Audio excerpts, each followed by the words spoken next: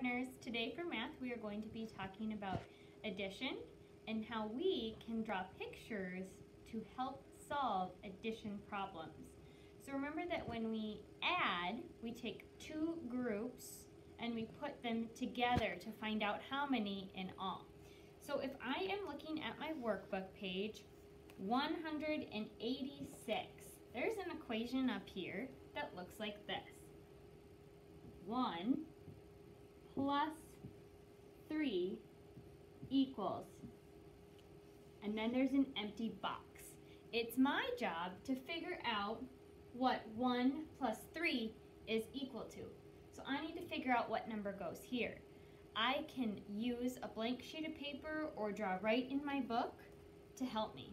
Let me show you using this whiteboard. Here I have 1. I'm going to draw one circle.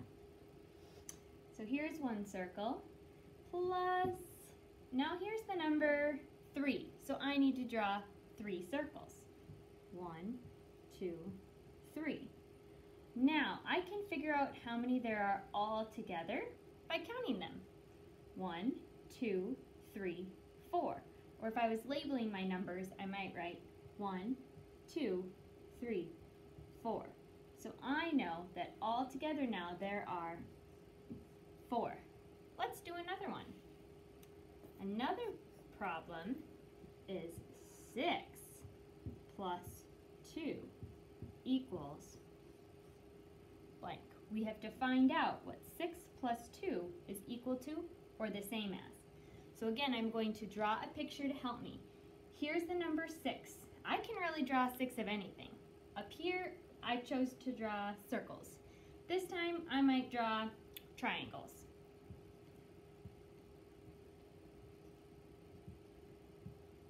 And I might want to check to make sure I have the right number.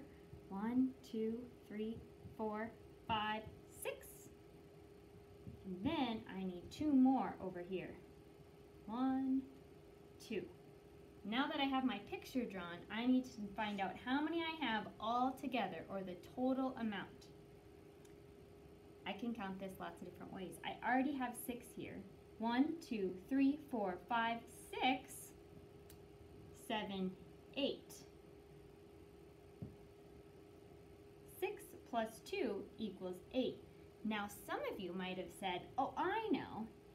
Here is 6, 7, 8. And you might have counted on. That's okay too. Remember that when you get to a page with all of these equations on it, you can draw a picture to help you solve the equation.